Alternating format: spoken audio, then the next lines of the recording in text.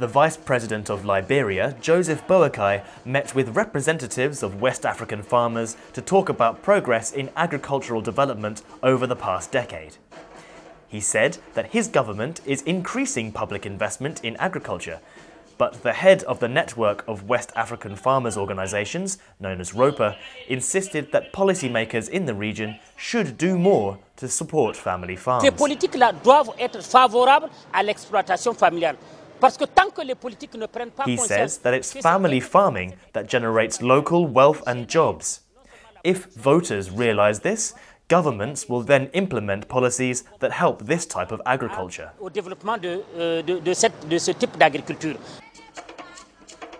The year 2013 marks the 10th anniversary of the African Union's Maputo Declaration on Agriculture and Food Security in Africa. A key aim of the declaration was to accelerate the implementation of the Comprehensive Africa Agricultural Development Programme, CAADP.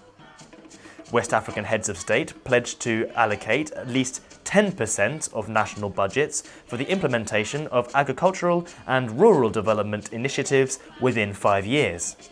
They also committed to implement agricultural policies supportive of smallholder farmers and fostering private sector development, and to enable private sector and civil society organisations, including those representing smallholder farmers, to participate in consultations at the national and regional levels so that they can contribute to agricultural development initiatives.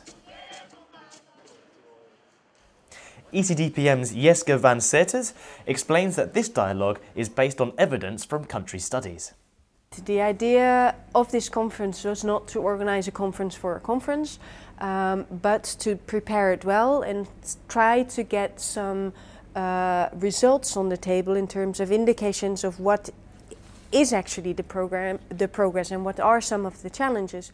And in different countries, 10 countries out of the 15 countries in the region, doing a study on different elements that are reflected in the Maputo Declaration and how that has evolved over the last 10 years.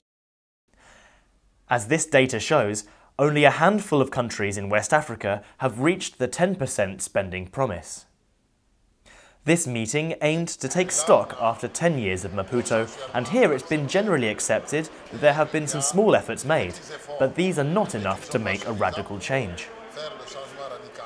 The honorary president of ROPPA, Mamadou Sissoko, said, "There are a lot of resources and revenues from extractive industries that are wasted, which could be used to fund agricultural development." After 4 days of dialogue, the declaration from the farmers said that there is a call for a renewed commitment in 2014 to the Maputo aims. Whilst there will already be an increased focus on the sector in 2014, as it is the year of family farming and the African Union Year of Agriculture and Food Security, this final declaration from the farmers has been presented to the Economic Community of West African States Ministerial Committee in Lomé on the 23rd of September. This, they hope, along with cooperation with development partners, aligning development assistance with national and regional policy in West Africa, will be for the benefit of family farming.